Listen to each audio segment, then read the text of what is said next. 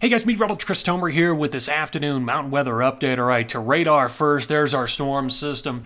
Now you can see the snow hitting the Wasatch, rolling right up through Idaho into parts of northwest Montana. It won't be long before it reaches the Tetons, and then it's going to pivot down into Colorado and hit hard tonight through tomorrow. And this has got a lot of wind with this storm system, a lot of jet stream support with this, and we're just washing that wind all the way down to the surface. So here's what I'm seeing. Actually, you know what? Let me just show you the live view up from Solitude up there in Big Cottonwood Canyon. Snow is coming down, so radar matching up with this quite well. You've got moderate snow accumulation all the way through tonight, and then it picks up overnight with heavy accumulation throughout the day tomorrow. So thinking probably 15, 16 inches up there, grand total. Little and Big Cottonwood Canyon, maybe a touch more up in Little, but that's what I'm thinking right now. Okay, here's what I'm seeing this afternoon. So here are my bullet points. So we got a storm system today, tonight, tomorrow. Then we're going to watch things transition slowly into more of a spring pattern across the west. Looking further down the road, you've got a big area of high pressure that's going to start to set up at some point. It's just looming. And just back to the storm system, strong wind gusts, Utah, Wyoming, and especially Colorado. We're going to get blasted here in Colorado on Saturday with wind gusts of 80 widespread over the top of the high peaks, and in particular on the Continental Divide and east, all the way down through the foothills and across Denver and the Front Range. 80, 90, 80, 100 miles an hour not out of the question up around Nederland and Eldora, Longs Peak, Winter Park, Berthoud Pass, 80, 90, 100 miles an hour. All right, you can see the timeline there for the Wasatch, Tetons, Colorado, in the northeast. I took out the Sierra because I just don't see much in the extended forecast. So here's how you read it. Here's what I'm forecasting in the Wasatch. Moderate snow accumulation tonight, transitioning over to heavy accumulation through tomorrow. In Colorado, heavy snow and wind tonight through tomorrow, light accumulation on 4-8. And in the northeast, you've got a rain-snow mix. That's what's next. That's coming 4-11, 4-12, 4-13. It looks pretty warm. Not sure if it's going to be rain or all snow. Could be a mix of both. Okay, let me just take you into water vapor satellite imagery this afternoon and just kind of give you the lay of the land. So in this, your moisture aloft is in your whites and your blues, and there's our storm system still spinning back here, but it's throwing this boundary out ahead of it with a lot of wind, and there's your precip kind of lagging behind it. That's what's going to run through Utah, Wyoming, Colorado, all the way through tomorrow. So that's forthcoming. There is another storm system behind it, but everything's going to kind of get, and there's another one there, kind of get lost in the shuffle for a round and go up and around.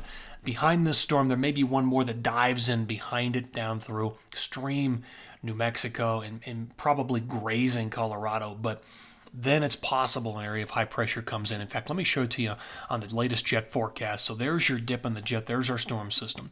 Crosses Utah, Wyoming, Colorado through tomorrow, opens up the wind, the gates for the wind, and all of that just blows in. And you can kind of see the next little short wave coming into the Pacific Northwest, and then watch it. There it is, traveling down through California. It's diving down on 4-7 into the southern tier. It's spinning through Arizona, eventually New Mexico, the Four Corners, and Colorado on 4-8, 4-9, there it is. And then by 4-10, it's really exiting, and you can kind of see the high-pressure ridging behind it. There's probably energy on the northern branch up into the Pacific Northwest and BC, but there's definitely some high-pressure ridging indicated here.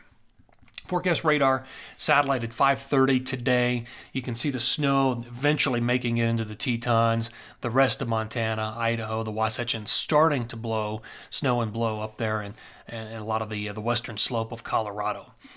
All right, there we go, and there it is in earnest by tomorrow morning. Heavy snow across the western slope of Colorado, along with a lot of wind.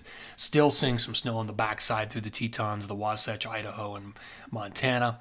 And it's still there. Now, this is the interesting part. The low starts to move to the north into Wyoming, Montana, and you can see that deformation zone of heavy precip starting to set up. That's 4-6 in the afternoon. And there it is on 4-7, starts to break. There comes that second area of low pressure diving down towards the Four Corners. You can see the little speckles of precip and cloud cover.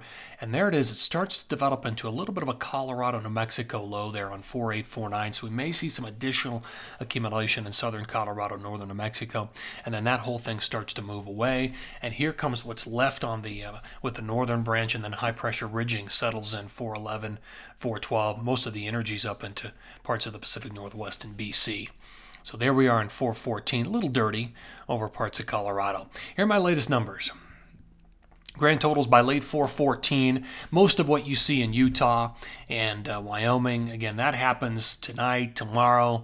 You can see anywhere from maybe a foot to a foot and a half there through Little and Big Cottonwood Canyons. In Colorado, most of the big stuff is across the western slope, 4 to 12 inches, maybe 4 to 14, a little bit less in Summit County and up on the Continental Divide.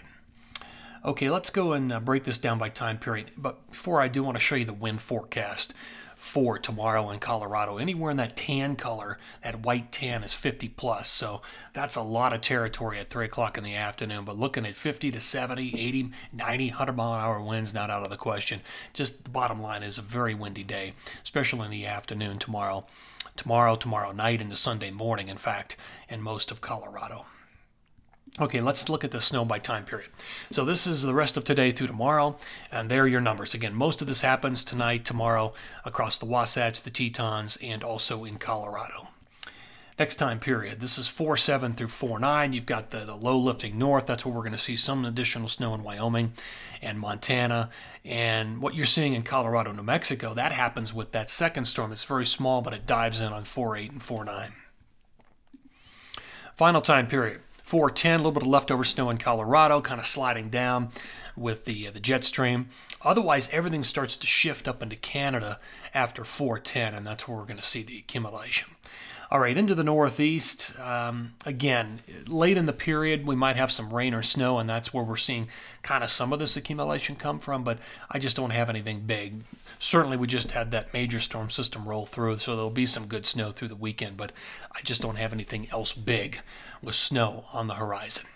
All right, guys, that's going to do it for this afternoon mountain weather update. We'll end on the grand total map, and you can see where we still have good snow yet to fall in Colorado, the Wasatch, the Tetons, and parts of Montana. All right, guys, thanks for tuning in here. Always appreciate it. Take care.